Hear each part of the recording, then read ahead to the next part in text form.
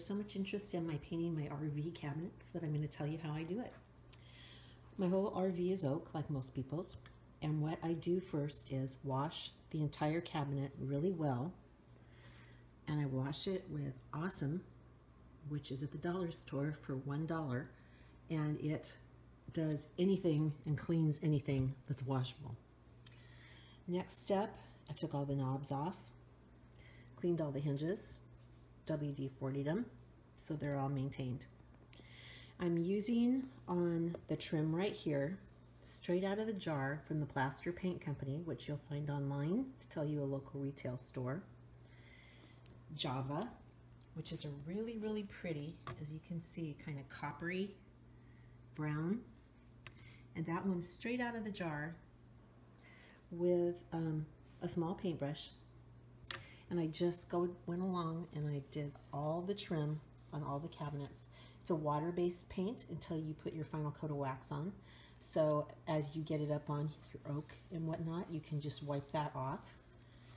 And my next step, I'm going to do a wash with a gray chalk paint. So I'll come back and show you how to do that when I'm finished with this.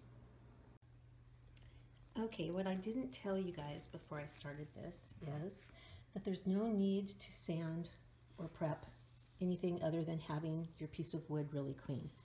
You can see that the oak finish is on here, still really shiny. And there's nothing else you have to do unless it just makes you feel better, you know, to do it.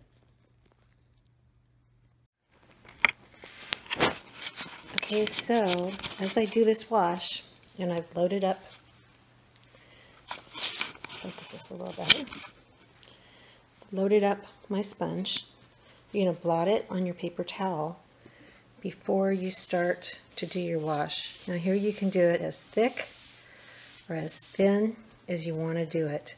And you don't have to do a wash. You can do a full solid paint, but I wanted the oak to show through. I'll come back and I'll show you guys what this looks like when I'm done.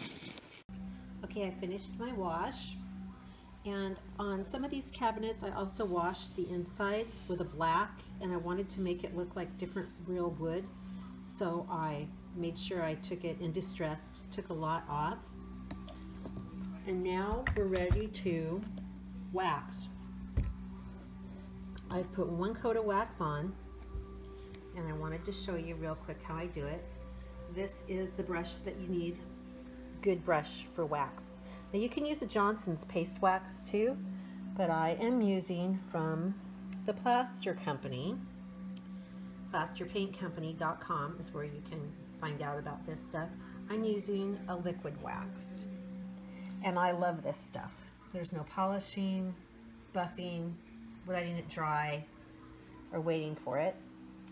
You just take your brush and all you do is just put it on.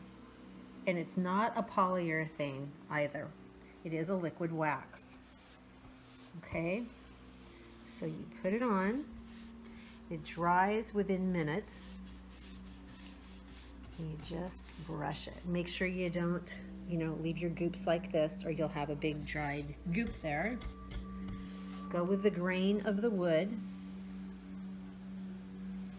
Always. Those little streaks will level out and melt down in. And then when you do up in here, find my finger here, up in here, I go back with a smaller brush, and that. All right, here's the refrigerator and the cabinet next to it that I've done in the chalk paint. I think it turned out really lovely.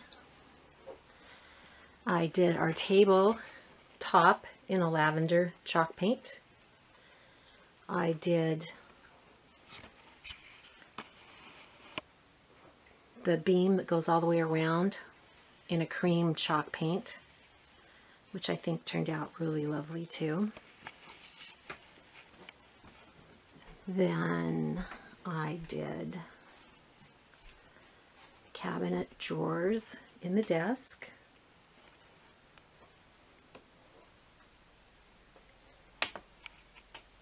There's a close-up of that beam I did. Right, these are the mirrored cabinets.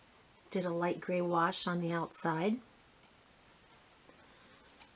Go to the solid wood cabinets. I did a dark wash on the inside, changed the knobs to black. There's a couple more mirrored ones and another beam that I did in the chalk. And then the kitchen. And we left the oak behind because we thought it just looked really sharp and just really accented the cabinets. The drawers in the cabinets. Just look really super nice. And that's what happens when you step out of the box, so to speak, and try something different so that you have experimented and had a lot of fun with your chalk paint and your liquid wax. Happy painting!